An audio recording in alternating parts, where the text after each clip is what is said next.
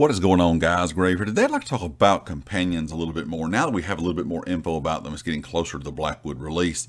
And a lot of people in the community have kind of been having the discussion, surrounding companions and wondering, will this replace players in some activities? Before I get into all the details, be sure if you're not subscribed to the channel to hit the subscribe button. If you are a subscriber, make sure you have notifications turned on. If you enjoy the video, I'd appreciate a like. And check out everything down in the description, the community Discord, my Twitter, and of course the affiliate here on the channel, Empire Jerky. The website, along with a discount code, is linked in the description as well. When it comes to how companions are going to work, we've learned, like I said, a little bit more about, kind of their personalities, gear that we'll be able to get, that kind of thing. But we also learned that there'll be certain places they cannot be used in. For an example, something like Maelstrom Arena. Any kind of solo arena, you will not be able to use these companions in. We also learned if you have a group of 12 players going into a trial, as soon as you enter that trial, it's pretty much going to disable those companions for you, because that way you wouldn't be able to have, 12 players with 12 companions kind of out at the same time. Now, they did say that, or kind of specified that it's, like I said, it's going to disable them if you're going in with a full group, but they kind of left it open to saying, if you went in with 6 people with 6 companions, you actually could do that trial, because that would count as 12 players in that trial. How well the AI will work within a trial, we don't know. How well the AI is going to work in general, fighting, tanking, any kind of combat, we'll kind of have to wait and see.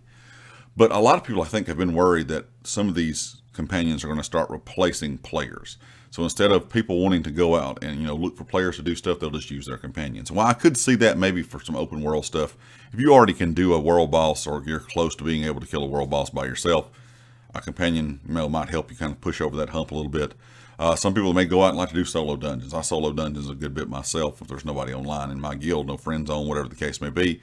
It would be pretty easy to have some help, I guess, with a tank or a healer or whatever the case would be. I'm not sure if that's technically soloing anymore if you use a companion, but you kind of get my point. I think what people have already been doing by themselves, if you're into solo content like questing, I think companions would be kind of fun to have something to run around with, something to help you out. Maybe if you're a newer player, I think it'll be a big help there as well.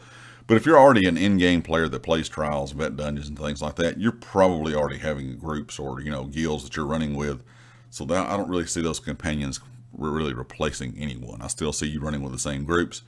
I think companions are going to be enjoyed by some of the community. I think some of the other parts of the community may not even really, care about using them that much. But I am interested to see kind of how they're going to work. I think it's going to be a fun experience to see them kind of in action, kind of exactly what they do, kind of how the story evolves with them.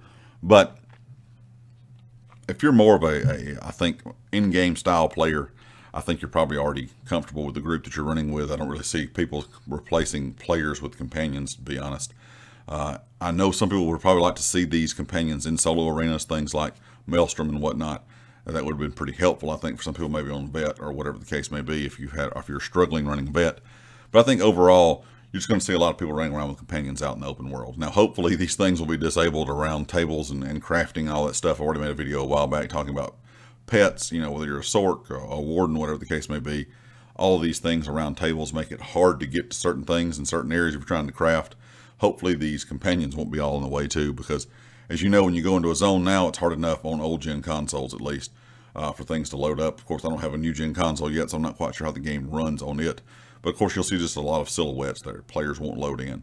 Now you're going to have double the amount of things there, even with these companions out. So I'm kind of curious to see how these are going to work out in towns too. I'm hoping they'll do something with that, or they're not always just out and they'll kind of disable them automatically in certain areas. But anyway, guys, leave me a comment with your thoughts. Do you think these companions are going to kind of take the place of players?